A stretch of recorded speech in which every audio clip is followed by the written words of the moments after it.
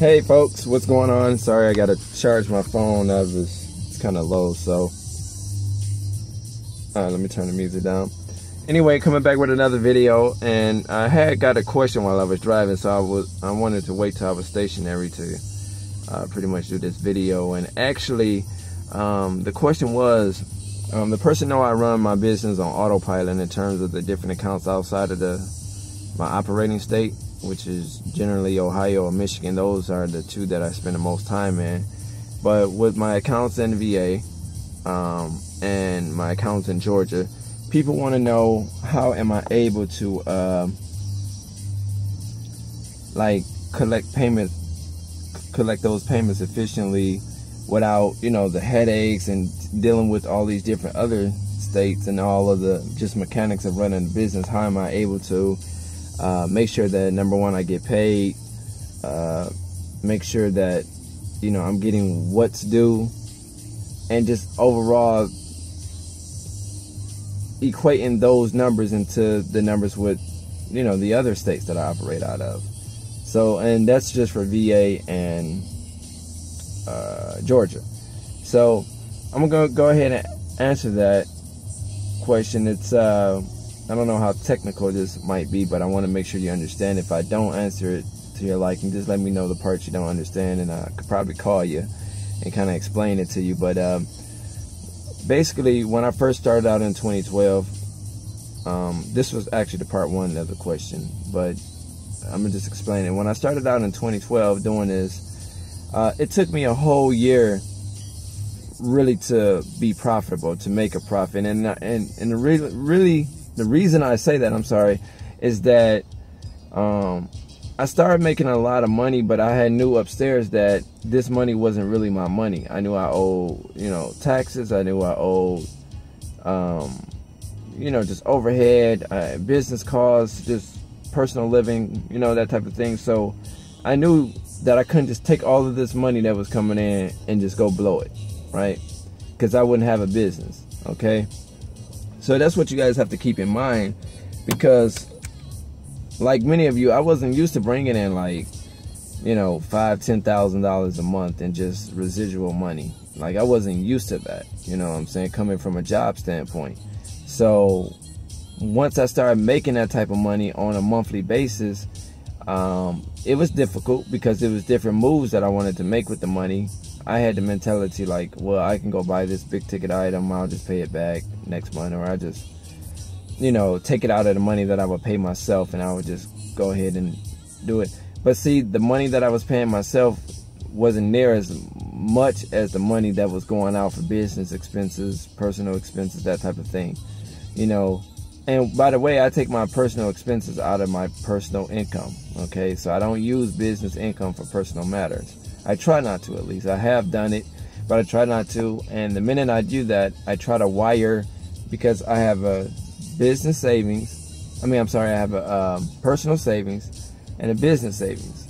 So with my personal savings, if I borrow money for myself out of the business, I try to call the automated system, which I can with the credit union. I call the automated system, and I can have a check sent from one account to another account, or just a straight ACH from one account to another account. Okay, so ACH is like an automatic debit. You know, it's kind of like you know, paying a bill where they take the money out of your account on a consistent basis without you having to tell them. So that's kind of like, that's what's considered ACH. Or if you do a credit card transaction, that'll be considered an ACH transaction.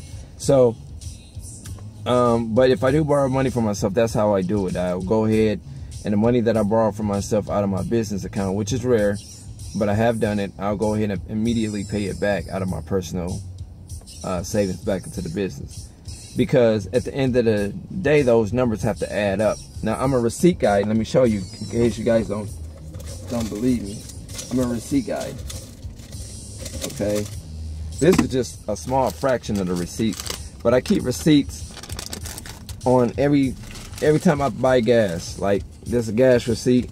Up here I write how much the gas was per gallon, and right here I write how many gallons it was.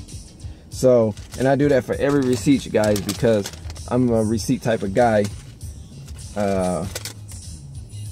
This is gas. Yeah, a receipt, no matter what city, what town I'm in. This is just a small select few. I don't know if you guys can see that, but yeah, I write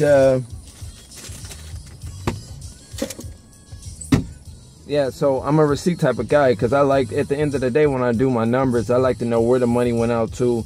I'm real anal. When it comes down to numbers, I'm really good with arithmetic or math or whatever. I'm really good with numbers. So when it comes down to my numbers, I've already pre-calculated in my head. It's just I have to remember the actual numbers, because then my numbers could be off by the time I get back to the home office, or by the time I get back home and get to tallying up things. So, but anyway, I hope I didn't go all over the place with that question. As far as making sure I get what's owed, it's just when the receivables come in, I just make sure I receive what I was supposed to receive. If not, I place a call to them, or shoot them an email, let them know they was X and Y, Z short, and they'll just generally make it up, you know, on a side check, or I'll let them go ahead and add it to the next month's billing.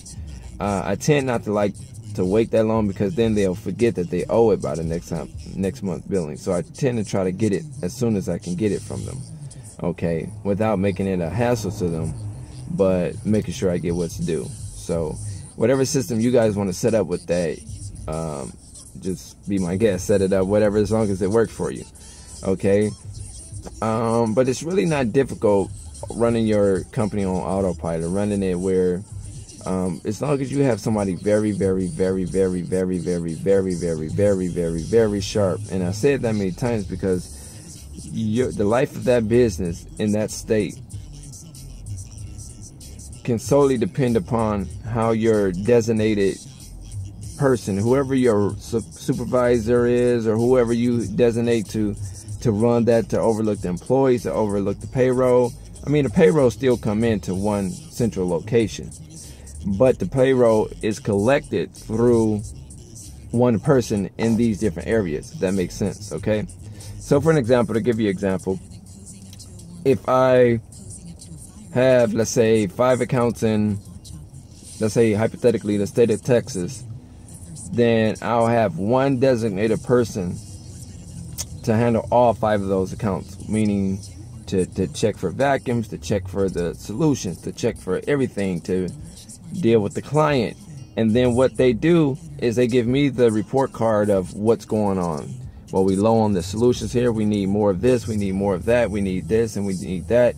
And then I go ahead and I can place the order, and then I'll have it shipped, because a lot of my suppliers are kind of nationwide. Some of them are nationwide, and then I can have it shipped directly to the facility, or I can have it ordered on store credit and then have it picked up by the actual like supervisor, you know, that I have designated to pick up stuff and kind of make decisions for me, since I'm not in those areas. So that's kind of how I move independently. I solely depend upon the designated person that I have designated for that specific area, okay? And they handle all of the accounts in that entire area. That's all they do. They pay quite well to do that. A lot more than $10 an hour for that, because it's just so much, right? And that's pretty much how it's done. So they collect the payroll, send the payroll in. Payroll don't come to me. The payroll goes to Paychecks, which is who does payroll for me, okay? Which is a payroll service. You know, they do a lot. You can just look up paychecks.com without going into what they do. They do a lot besides collect payroll, okay? Also, through my company, we offer, instead of checks, paper checks, we offer a check card that Paychecks provide. So that's for direct deposit. So that's what I offer for my people. I find it very easy. The cost is low. It's cost effective for me, and I don't have to worry about paper checks. And you know, they get their money a lot of times. You know, a lot of times, time before they're supposed to get it. You know, hit the card, you know, at a certain time.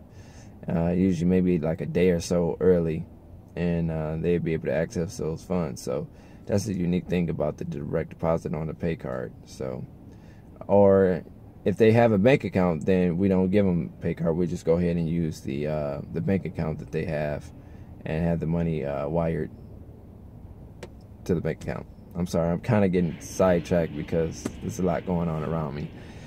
So that's how I'm able to really run this thing on autopilot through the help of my people that I have designated in any given area. So hopefully that helped you guys out. Let me see if there's anything else I can kind of touch on. I think I pretty much covered it with that question. If I didn't, again, just let me know where you guys are stuck at, and I'll go ahead and address it with another video, or call you directly, or shoot you an email to try to explain it to you, because I really want you guys to get it. Because, you know, it's part of the setup process, you know.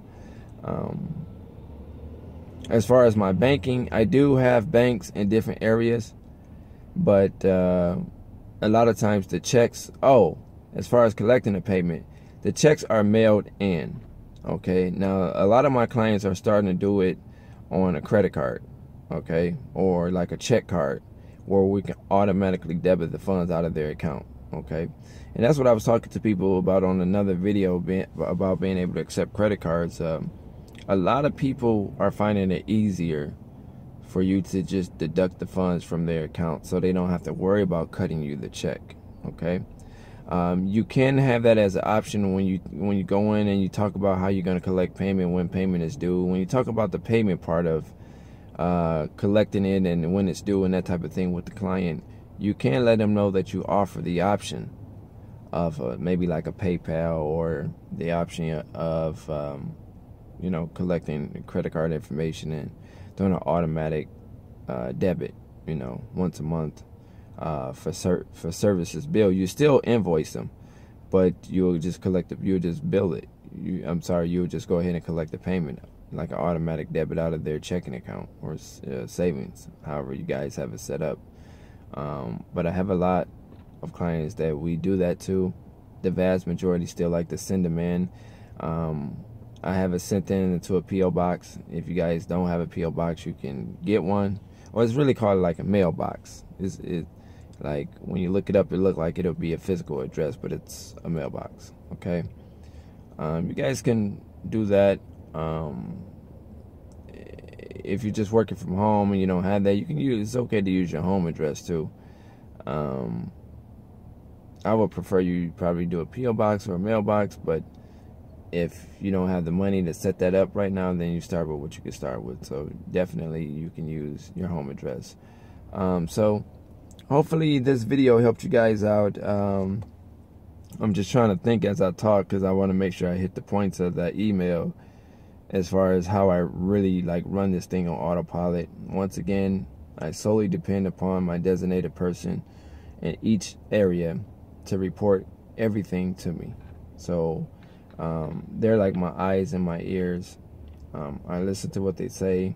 I talk to them on a consistent basis to figure out what we're doing in the area, what's going on. Talk to them about employee matters. Talk to them about payroll matters.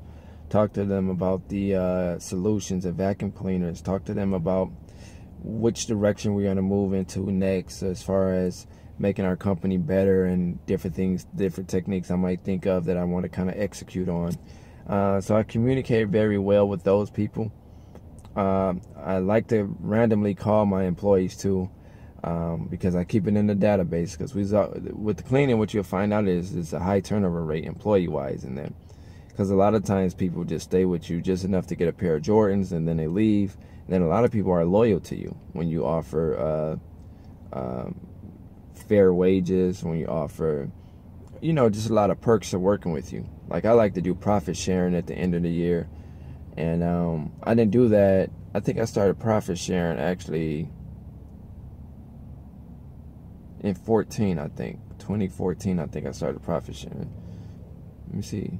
Yeah, 2014 I started profit sharing, because I was making quite a bit of money, so I figured like I can share the profits, you know, at the end of the year. So, and it's not a whole hell of a lot, but it's a strategy that I use that people can look forward to in addition to their W-2 or collecting their refund checks, right?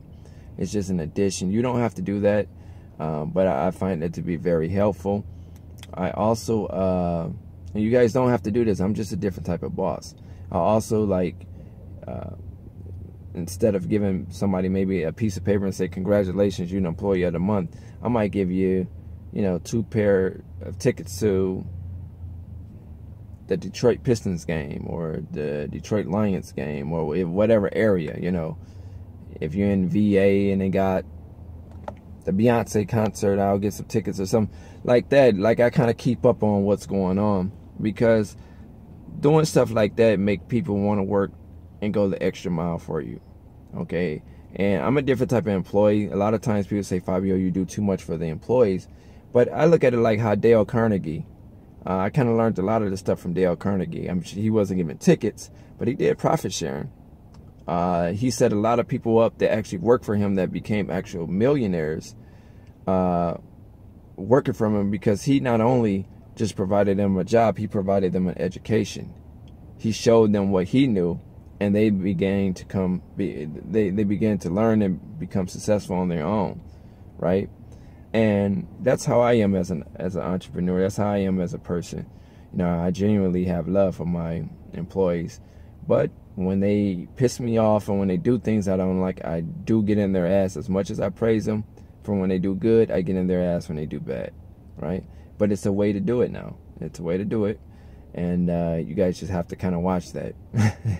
How you deal with your employees. That's a whole another video. But hopefully I answered the question, man. That's how I'm able to delegate and work different cities and be in different states and running on autopilot without a hitch, without a problem. I'm Fabio Hart. The only person that could ever stop you from starting up your own dreams and making it to the top is you.